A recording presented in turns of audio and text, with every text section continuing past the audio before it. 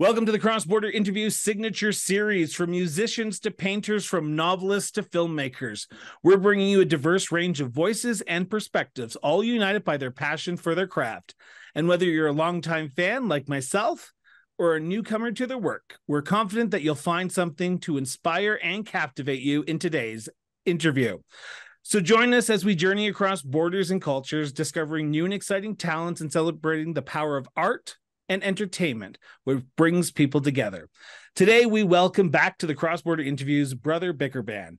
On August 4th, the band released their second single, No Straight Lines, from their upcoming album, Another Kind of Train, which is set to be released in November of this year. No Straight Lines, the song, will have you humming along from the moment you start hearing it. Now, this group means more than you can imagine. Earlier this year, on June 9th, they dropped what they were doing and came out to perform at the 29th annual Calgary Brain Tumor Foundation Walk. I personally wanted to thank them and get them back on the show for their incredible support, but also to talk about their incredible music. Guys, welcome back to the show. And I want to start off by saying thank you for everything you've done for me and for the Brain Tumor Foundation Walk on June 9th earlier this year. Welcome back. Thank you very much, Chris. Thanks, Chris. It was our pleasure.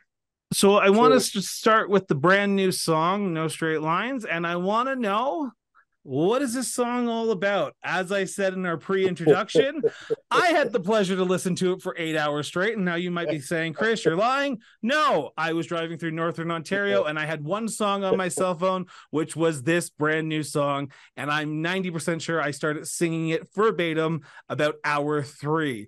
So, guys, where did this song come from? We've been playing this one for probably quite a while now before we finally got it recorded, and I think it came from a jam session. I think Ben, our keyboard player, had a riff in mind when he came. He brought it to the band, and Tom had worked with it and added some guitar parts, and then it kind of turned into this funky bluesy kind of song that was kind of unlike anything we were doing at the time that we'd written before. And it's kind of a fun, quirky, the lyrics are kind of, I don't know how you would describe them, but it's about the dead ends in love and going, and nothing kind of works out the way you expect it to, and with kind of a fun, a fun side to it, and we really enjoy playing it, and it's come together awesome. We're really proud of it. So Jim, is this life imitating art here? Is there a story behind the story of No Straight Lines? Is there someone in the band that was in love and realized that sometimes it's not as straight a line to finding that girl as one would expect? Well, I can't really comment on that. Because, there could be things going on that I just don't know about, see, my whole thing with the band is for Jeremy and Tom to, write great songs and then let me play bass on them. So, however they develop the lyrics, I'm not involved. I just want to play bass. The funny thing is that everybody in the band is happily and long married. So it's the No Straight Lines really doesn't necessarily apply, but we like to make things up. So when did this song speak to you? Because you said you've been playing it for some time, but I can imagine a song like this, which it does have an amazing rhythm, and the chorus verbatim, I would say, is probably one of my favorite songs that I've listened to probably in the last year, because the chorus is one of those choruses that you can sing over and over again, and you don't need the melody to play it because you can just think about it in your head and it just comes over and over in your head. So when you first heard the song and you were first writing the song and getting even the melody to the lyrics, what was drawing you to it? Was it the melody at first, or was it the actual lyrics? You know what? I think this song was built more on the groove, and because there's a kind of an initial organ or keyboard part in it, and it kind of I think it was built from the groove up, and then the lyrics and the rest of the song and the melody kind of built from that. I know Tom, I think actually after we'd first played it, I was gone for holidays and I came back and the song was almost built, and Tom had done a lot of work on the lyrics, and then we kind of worked on the melodies and the vocal parts to add to it, and it was actually, we released an album a couple years ago, and this was on the list to make it on that album, but we never finished it. But I think it all kind of came together because we've got two new members over the last year, actually three. Matt Dawes, our new drummer that you wouldn't have met last time, but we've got Claire Wilkes and Janelle Colson have joined us, and they basically came in to do vocals on No Straight Lines and kind of add that Motown backing sound to it, and they never left the band after that point. We kept them. We kept them. We wouldn't let them leave after that. So for me, that it really all comes together with that kind of Memphis blues Motown-y kind of sound to it, and a lot of that has to do with just the way the vocals interact and the melody. And yeah, like I said, I think the words kind of came last. Probably it was the rest of the song that got built first, and the lyrics were not an afterthought, but built off of that. So when you're listening to the song, when I was listening to the song, I found that there was a massive collaboration between every single member of the band. And I'm hoping maybe Jim would be able to talk about this a little bit, but how important is it for a band like Brother Bicker Band to be collaborative and be honest with each other when writing a song like this, even from the instrument side instead of just the lyrical side? Because I can imagine you probably are all wanting the best for the band and the best for the group. So being honest with each other is important, but sometimes honesty can hurt. Easy, Jim. Did I touch on a touchy subject here, guy? No, not really. But like when we went to when we did the last album, right? It was, I haven't done a lot of recording, and so that was a real learning experience. And you have to be able to work with your producer and the rest of the band to make sure that it's going to be cohesive and it's going to sound good. And that learning carried on into this one, where we had a fair bit of time, I had a fair bit of time with the drum tracks. And so I came into the studio and I had what I thought were just fantastic parts, just like, oh yeah, man, everybody's going to love these. And not everybody loved them. So then you have to be flexible and think, well, what does it really need? And that's where everybody else comes in, and our producer Christian Stonehouse comes in, and just kind of everybody just kind of gets the same idea in their head, and they go forward and they do it. So, and it's been better this time because I'm not so nervous when I go in. So yeah, it's been a good one. Is it easy to collaborate after this first album compared to the second album now? Because now you've kind of gotten into a groove with the band, and the sort of the ins and outs and the eccentricities of each member. So you can say, okay, I can pitch this to this person or pitch this idea to this person. Or is it more of everyone puts everything on the table, like when you're all together, and not sort of just music, the lyric people sit with the lyric people and the musicians sit with the musicians? Well, initially when someone comes in with a song idea, right? It's the jamming that you do, right? That's where everybody kind of figures out, and and then everybody's got their part, and there's space, everybody figures out where to leave space, and that kind of thing. And then it just kind of evolves from there. And then when you get to a studio and you get a really good studio, right? Like we went to OCL, and man, oh man, and then you have a, you know, like a top-notch producer, right? And then they just kind of add the finishing touch, right? And the stuff that comes out is just like, when I listen to it on headphones, it's really quite good. If I don't say so myself. Listen to it in a car radio. It really sounds great. Well, I'm looking forward to, you know, like, I'm looking forward to the CD, because I mean, we have now, some of the mixes are really, really good. And so yeah. But anyways, did I cover your point, or did I kind of get sidetracked there? You covered my point. You got sidetracked, and you got me like 3 other questions as well. So thank you so much. No. But before I get into the other questions, I want to ask you, Jeremy, about the exact same thing. Collaboration is probably a big thing, particularly when you have a band of the size of yours, and well, of yours, you and Jim as well. How important is it for everyone to ensure that there's honesty, but also the collaboration is there, not just to say, I'm the lead singer, you're just the bassist, but we're not the lead singer and the bassist, we are Brother Bicker Band, and that's who we are as a united front. You know what? It's it is what makes being in this band so special, is the collaboration.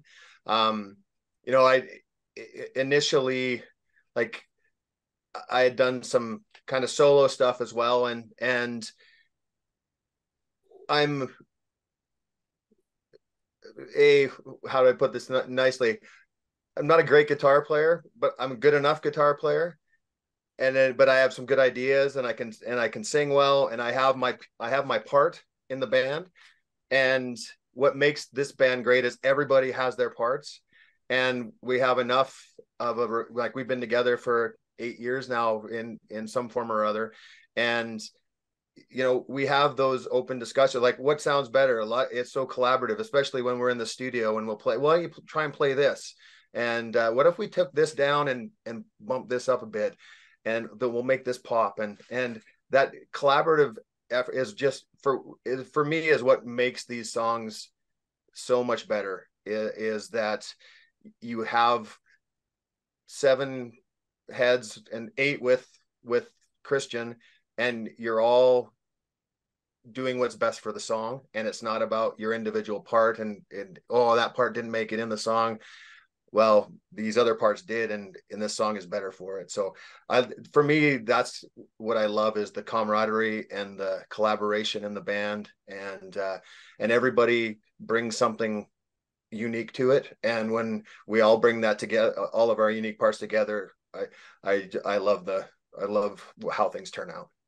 So this is the second song off the newest album, Another Kind of Train, which is coming out on November 3rd, if I'm not mistaken. I see some nodding here, so that means I'm getting that right, because I wrote it down, and I just wanted to make sure I wrote it down correctly. So on November 3rd, Another Kind of Train comes out. What can we expect from this new album? Because I can imagine, after so long of trying to make sure you get the perfect song sound out for the perfect album, you must be excited that you've got the date, you've got the release party scheduled. Now it's just waiting until that actual drop date. So what can we hear on the new album? Who wants to take that one, Jim? What's that? What can we hear? Do you want to take are we expecting? Are we expecting similar songs like No Straight Lines? Are we expecting a mix of things, of old Brother Bicker, new Brother Bicker? What can we expect to hear? Well, there's definitely a mix. Yeah. Jeremy wrote a country song. Yeah, you know what, it's we've got a lot of influence. Well, with a band this large, we've got a lot of influences, and a lot of, I think we go in a lot of different directions. Like we take, you know, I would consider us a rock and roll band, but we take parts of country and folk and blues and Americana, and even a little bit of reggae in some of the songs. And so every song is different, and we've got some really nice ballads, we've got some really upbeat Stonesy type, we've got a Stonesy type song. Our first album, or the first release, Storm Chaser, off this album we released in February, and it's actually up for a YYC Music Award Rock Recording of the Year. I'll get that plug in. And it's kind of it. I kind of look at it as kind of Fleetwood Mac-ish, and with the kind of a little bit like the California, that 70s California kind of with a country twinge to it. And so there's going to be a lot of different songs that kind of can fit into different genres. Like, even when we're looking at the digital release, trying to figure out, okay, how do we classify this song? Because when you go to Spotify, you got to hashtag it with, what people are going to want to follow. And it's difficult. Like this song, a bunch of the playlists that we're on for No Straight Lines, they're country playlists. So which kind of makes me laugh, because it's not really a country song, but it's nowadays music crosses a lot of genres. So you got to be pitching this to like Kenny Chesney, man. Come on. I don't think I haven't tried. Yeah. One of those guys anyway. Your sound is very unique, particularly coming from a city like Calgary, Alberta. And I asked you this, I think the very first time we had you on the show, but I'm going to ask it again, because you're talking about the crossover effect now, the different types of music. Are you seeing the changing of who the Brother Bicker Band started out as to who they are now? Or are we still seeing who the Brother Bicker Band was when they first started out? It's just your repertoire of music is now expanding because you now have a larger band that you're playing with. Who wants to take that? What do you think, Jim? I'll give you the shot at this one. For me, it's what's been critical for me, I think, has been when we got Matt on board, Matt Daw, our drummer. That just kind of, that for me was just like, yep, this is good now. Not that it wasn't before, no shade on Carl, but Matt's a different cat, and I think we hook up better than I ever did with Carl. So that's made a huge difference for me. And then when Janelle and Claire joined the band, I mean, like some of the things that you hear and some of the things that they've recorded, I mean, like they're just kind of otherworldly for me. Yeah. They're really, really good. And, they just brought something completely different. And it's been really, I'm glad to be, I'm just hanging on for dear life, Yeah. Yeah, I would echo that. I mean, I think we've, as a band, have evolved, as all bands do. But I do think that having I've always loved harmonies, and Tom and I harmonies have always been part of what we write. Yeah.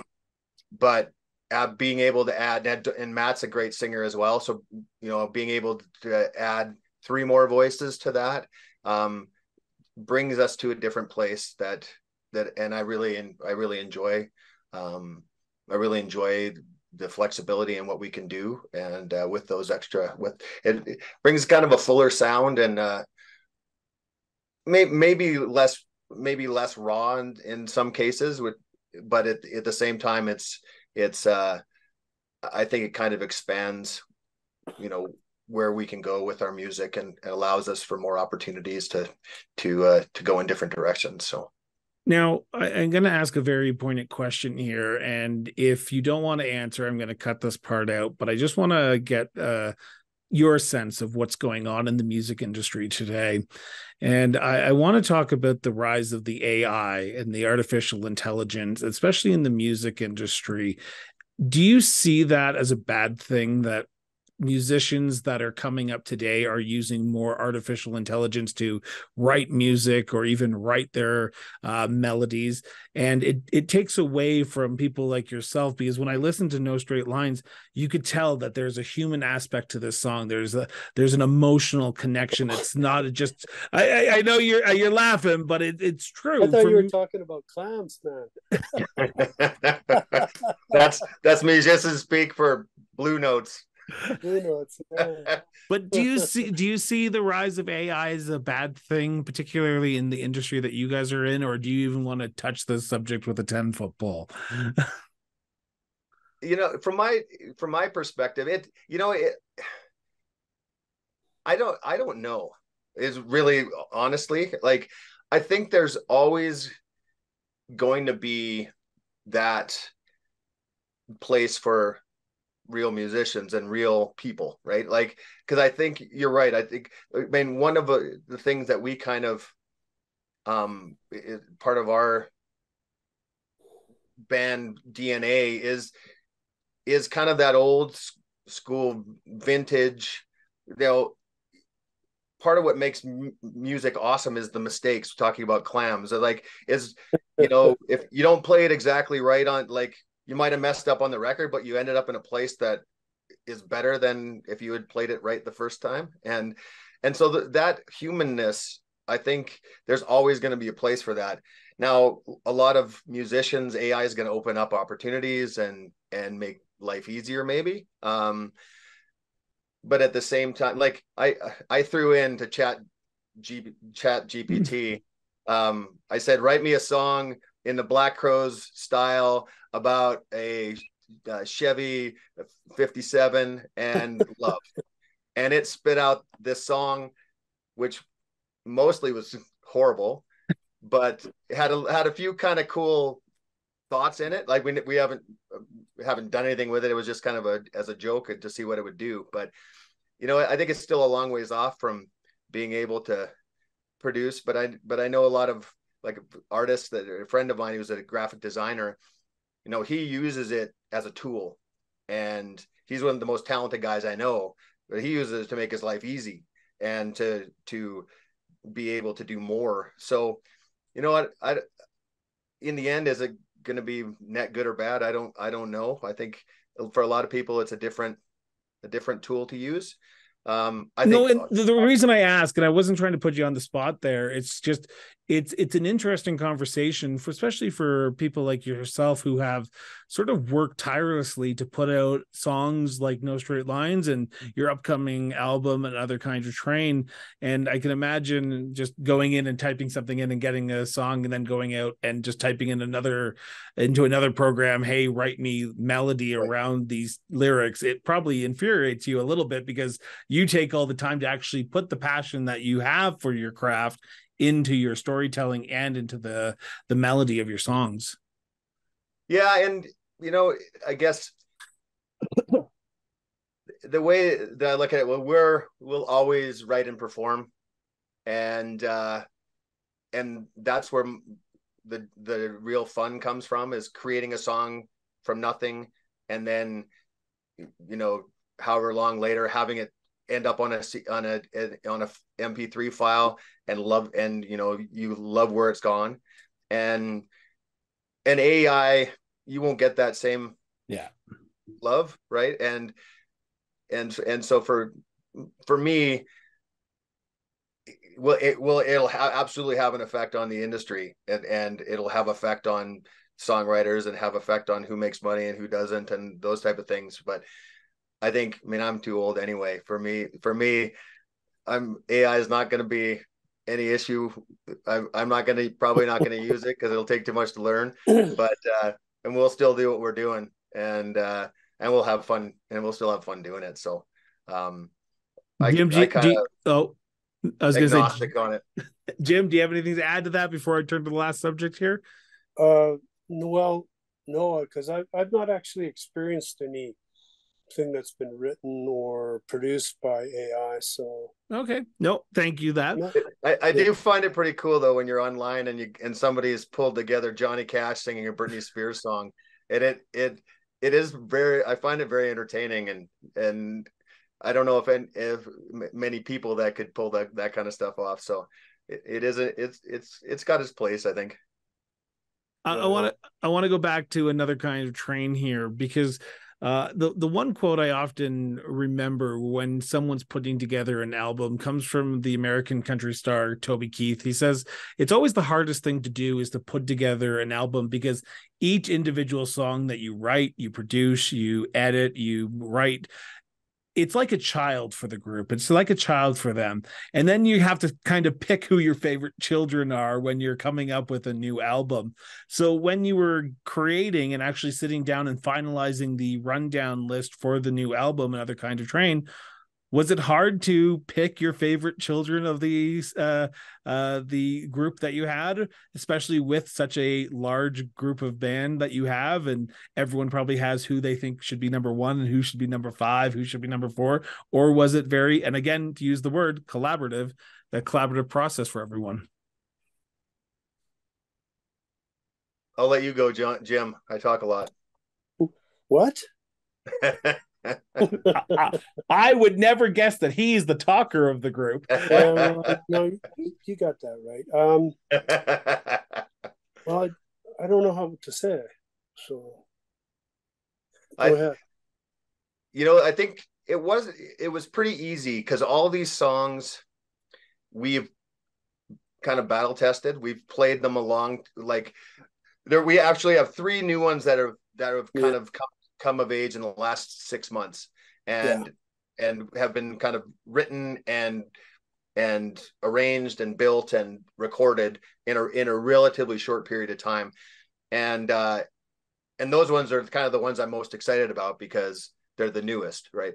But a lot the other ones that we have on the album, we have played them, ripped them apart, put them back together, moved stuff around, done it live, see what works, what doesn't. So in a lot of cases in this album, it kind of came together. We kind of knew what songs we wanted to play and which songs we were ready to record. And so it was pretty simple. And then when these 3 new ones came on, we knew immediately that these 3 new ones, we have to get these on. And they were they weren't, when we originally went in to record, we weren't planning on recording these. We ended up going back in June and recording them again, recording these 3 new ones, but they fit perfectly with the feel of the album, the style of the album.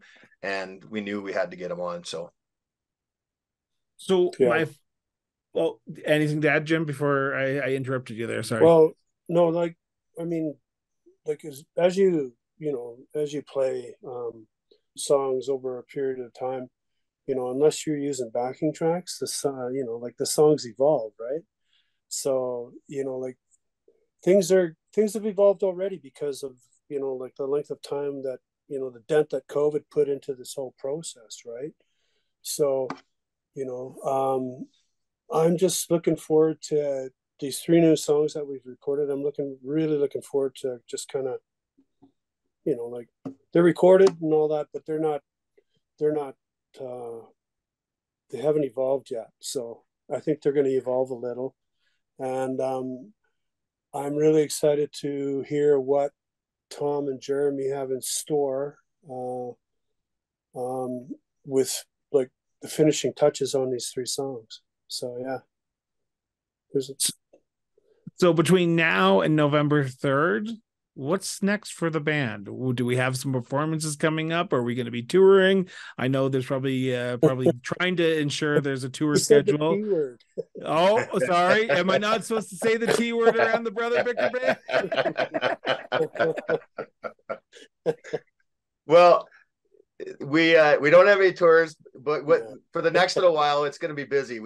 It's all the finishing touches on the songs and doing the final, like we've got a steel guitar dobro player coming in to add some touches to some of the songs, and then there's always things like percussion and shakers and tambourines that you add to add atmosphere and to like put that cherry on top.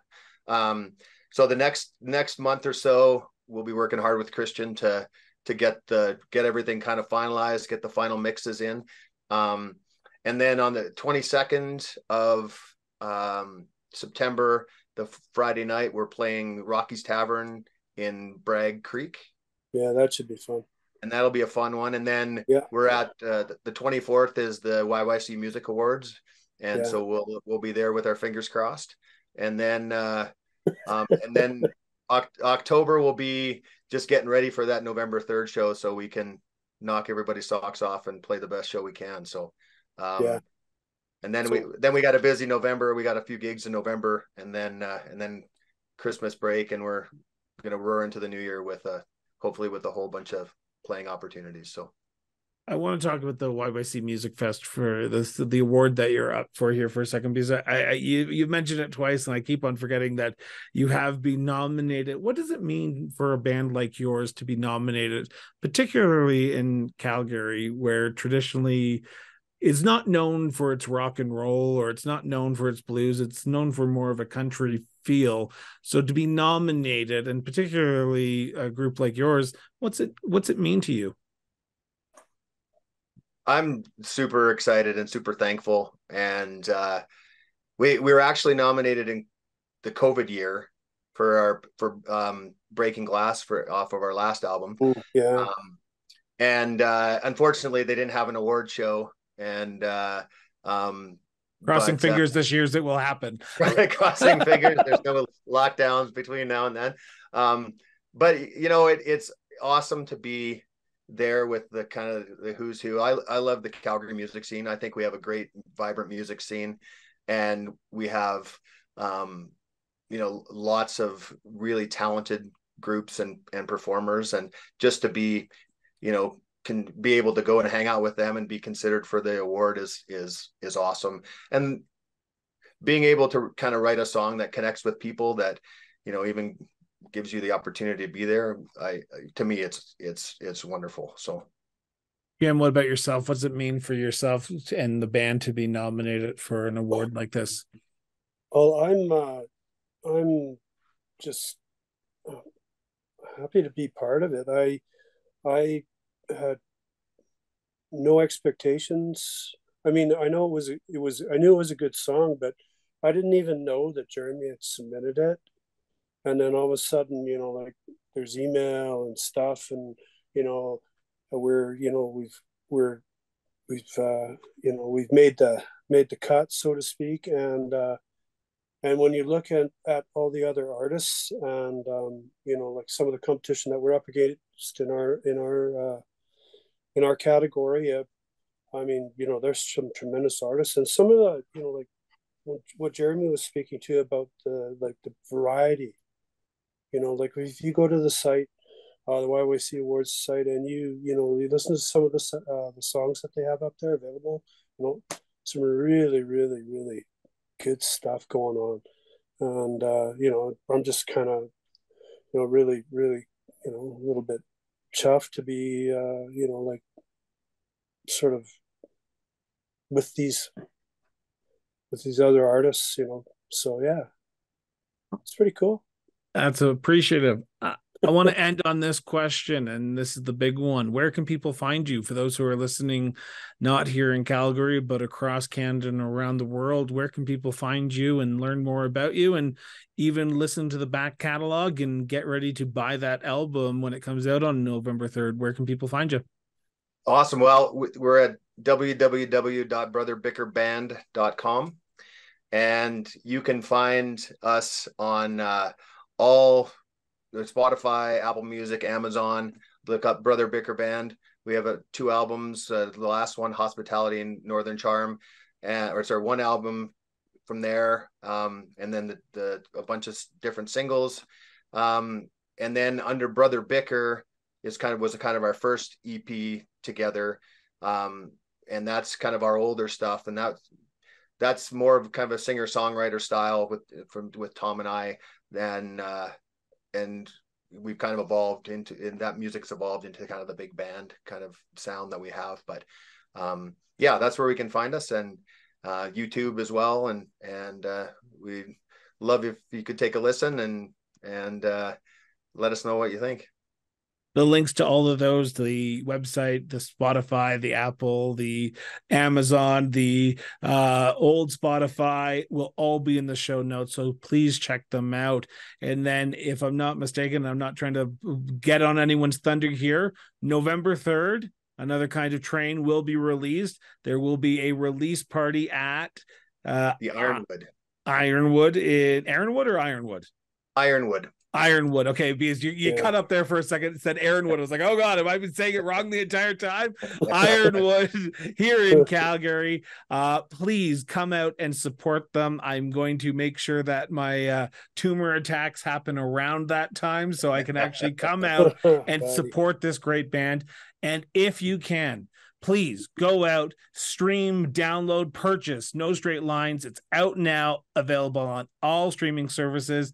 Get it. You will not be disappointed. I spent many hours with these gentlemen in my ears and in my car, and I think I've become closer to them because of it.